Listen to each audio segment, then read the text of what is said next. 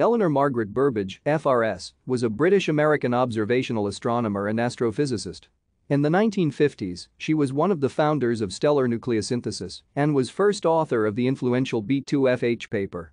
During the 1960s and 70s she worked on galaxy rotation curves and quasars, discovering the most distant astronomical object then known.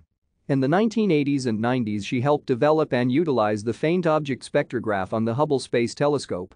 Burbidge was well known for her work opposing discrimination against women in astronomy.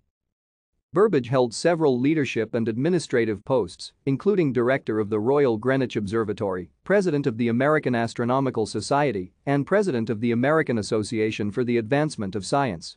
Burbidge worked at the University of London Observatory, Yerkes Observatory of the University of Chicago, the Cavendish Laboratory of the University of Cambridge, the California Institute of Technology, and the University of California, San Diego. Thank you for watching. Like and subscribe if you would like to view more of our videos. Have a nice day.